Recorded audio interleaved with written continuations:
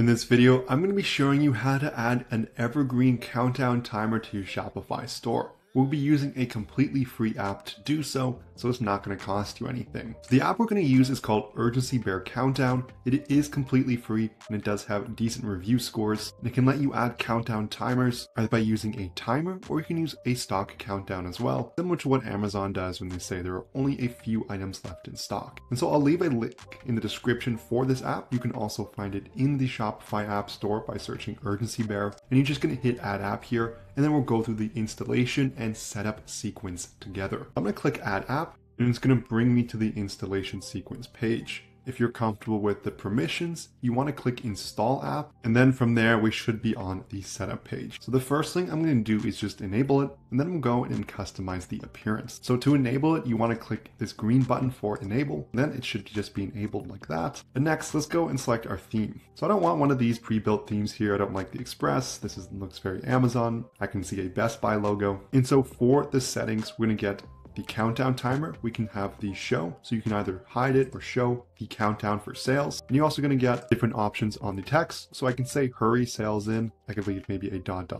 As for the text color, you can change it to whatever color you like. We can change the text size. And this is going to be the font of the hurry sales in. I'm actually going to capitalize that as there is the beginning of a new sentence. And we're going to apply the countdown timer per customer session. So this is going to be an evergreen timer that's going to show for customers who reach my store. So for each customer, I'm just going to put 11 hours and I'm going to give it a random time here of 42 minutes. So each customer that shows up who is a new customer, it's going to say hurry, sales ends in the allotted time here. What's nice about these evergreen timers is that you don't have to constantly reset it to a specific end date. Next, we can change the background color. I can just actually remove it if I put white here, but I'd have to change the digits to black here just so it appears on my white background. I can also change the countdown style. So I can get these to roll over like a clock. I can see two separate ones. I can compress them together or compress them apart. I like this third style here. I think that looks like a digital clock. For the font, I'll leave it as overpass.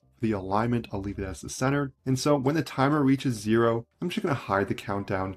This way, if a customer does decide to come back to my site after 11 hours, they're just not going to see it. So that's our evergreen countdown timer. There is the ability to also show the inventory countdown. So you can hide it by just disabling it. But if you leave it in, you can change the text, store stock, so I can just change the count. The total stock, I can show the stock per variant. I can hide on large stock items if it's larger than 10 units. I can change the color, the font, and the counter style. So again, quite a few settings similar to our evergreen timer. For advanced settings, I can set this timer and countdown timer to show up on specific products, specific collections, and I can also set it to show on either desktop or mobile or both. And I'm going to leave it for all my product pages and I'm going to show it on both desktop and mobile. Now to note, if you have quite a few products available in your store and you have the countdown timer available on everything, even if there is no sale, that can look a little suspicious to a customer, so make sure you're choosing this wisely. Next, we get settings on the countdown placement. So if you want to customize exactly where it's laid out, you can copy and paste this and add it in the template file, but I'm just going to save in the bottom right here, and I'm going to go preview this to make sure I like how it looks. If it doesn't look good, I'll go back and change it. So I'm going to click Seed on my live store at the top here, and it's going to open up my Shopify store. From there, I'm going to click on this product called Outdoor Camping Bag. I don't see the countdown timer, so let's go and debug this. So thankfully, they seem to have a really good guide here. So we're going to copy these steps. So what we want to do is copy this piece of text here. We want to go open up our Shopify theme. And does it actually say to uncheck that? I'll hit save to save those settings. And then we're going to go add it in on our product page using a custom HTML liquid section. So what I'm going to do is on the left-hand side, I'm going to open up online store. This is going to open up my themes. And I am using the current version of the Dawn theme at 10.0.0.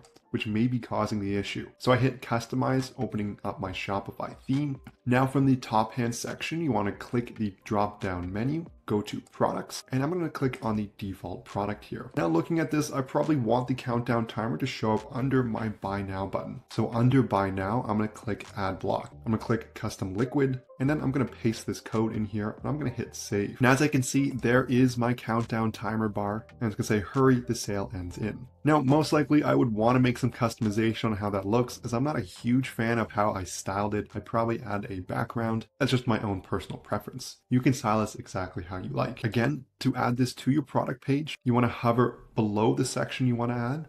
Or if you go to the left-hand side, you can click Add Block. And you want to add a custom liquid block. Go to the right-hand side.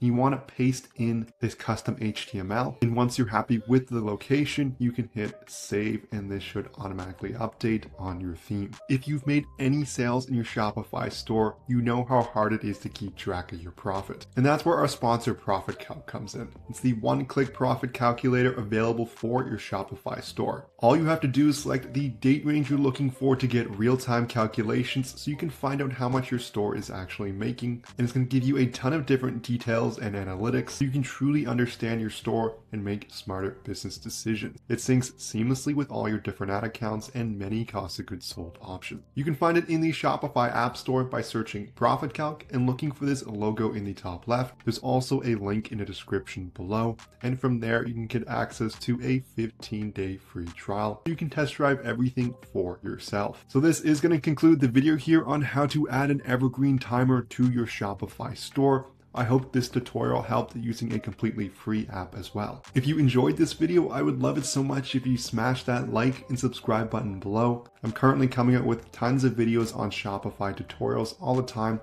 and I'd love your support and it would really mean a lot. But thank you so much for watching, and I'll see you in the next video.